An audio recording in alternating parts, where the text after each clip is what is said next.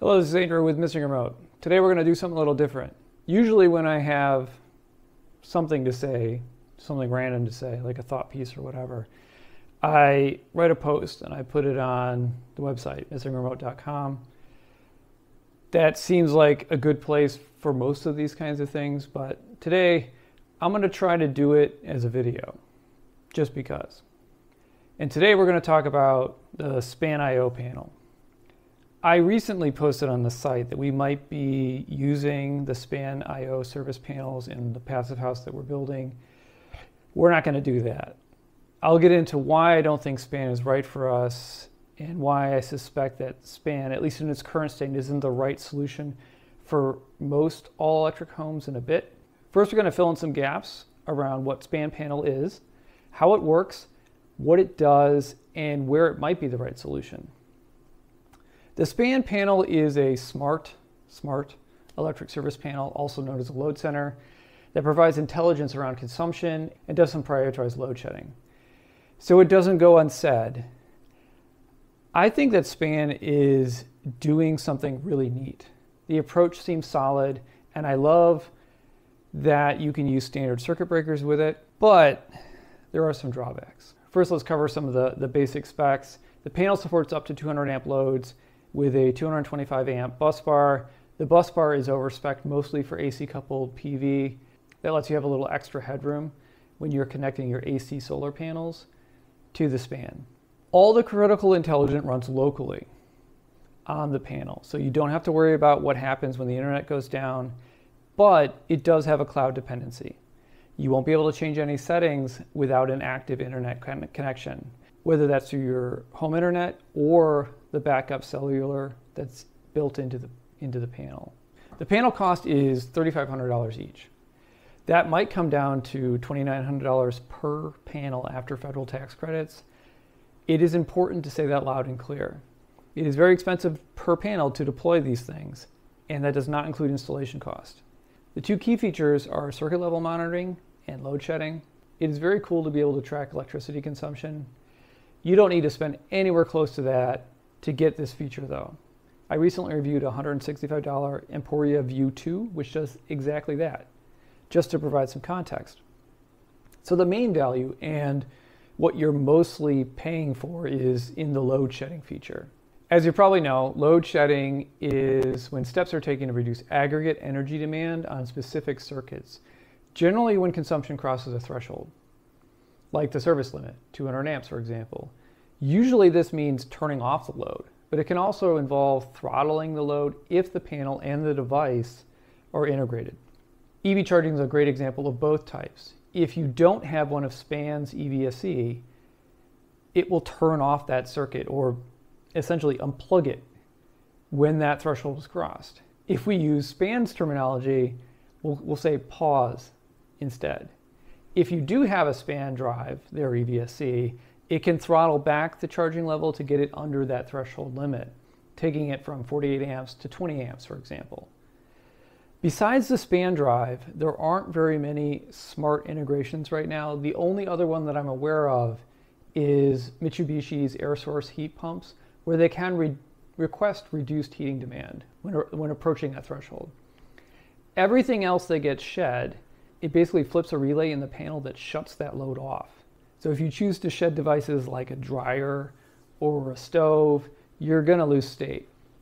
Or put another way, your dryer won't start back up again when the circuit gets unpaused, and you'll end up with wet laundry.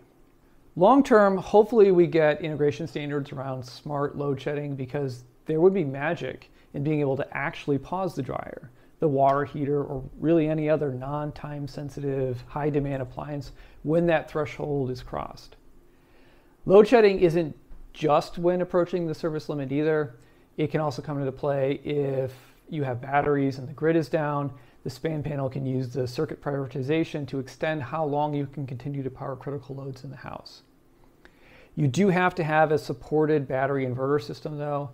They do work with the big all-in-one inverter battery providers like Tesla and Enphase, but they don't support everyone. If your battery isn't on their list, you're out in the cold, maybe literally. I think there are two areas where Span panel makes sense. The primary one is for retrofitting homes that are near their service limit when they want to add something like an EV charger. And moving to the next service level is prohibitively expensive. Similar to that use case is when building a traditional home where the electrical load calculation is just over 200 amps, and making the jump from 200 amps to 400 amps doesn't make sense financially. The NEC, or National Electric Code, allows using load shedding devices in those scenarios. So you can get a permit where you wouldn't otherwise. So that's where it works. Where does it not work? The easy answer is any property with 400 amp or greater service. There is some nuance to that where it may work, but with caveats. Essentially, span panels are 200 amp silos. There's no way to combine multiple panels into a single logical entity. I understand why it works that way. 200 amps is probably where the volume is. But even in our current not high performance house with a natural gas furnace and water heater and dryer, we have 400 amp service. It definitely exists in homes that aren't all electric. For all electric homes, unless it's tiny, you're going to need 400 amp service for the heat pumps, water heater, EV charger, stove, cooktop, etc. It would be very difficult to do it any other way. We're going to put 600 amp service in, which only makes that 200 amp silo thing worse. With an ADU, or apartment above the detached garage, 2 EV chargers, 3 air source heat pumps, 2 water heaters, 2 cooktops, 2 stoves, etc., trying to make it work with 400 amps was not going to be a workable strategy. And it didn't make sense financially either.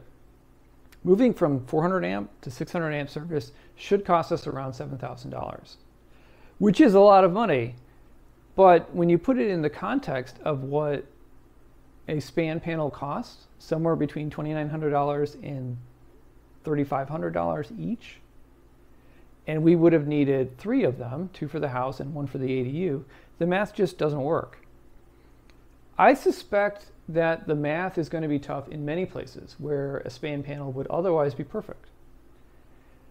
According to homeguide.com, the average cost of upgrading your service, your electrical service, runs between $1,200 and $4,000. When a span panel costs at least $2,900 before installation, that's a tough sell. Now, of course, that's an average, and there are definitely locations where it would cost significantly more to upgrade, or you may not be able to do it at all because the local grid is maxed out. In those scenarios, $2,900 or even $3,500 might totally make sense. But if you just look at the numbers, it's a really hard sell for most people in most places. Again, I think what they're doing is really neat. I hope that the company does well. I hope that they can get the price down of the panel to a level which makes it competitive with service upgrades. But it's really hard, even if they get to parity, to sell something that ultimately delivers less than the thing that you would get if you upgraded your service. Because in order to make it work, you have to lose capability, you have to lose loads. So you're foregoing EV charging or water heating or heating capacity instead of just paying the same amount of money to get more. So I hope you found that useful. Let me know what you think about thought pieces as videos. Maybe this worked, maybe this didn't work. Maybe I should go back to writing these things instead of saying these things out loud. Anyway, leave your comments, questions below, and I will get to them as soon as I can. Thanks.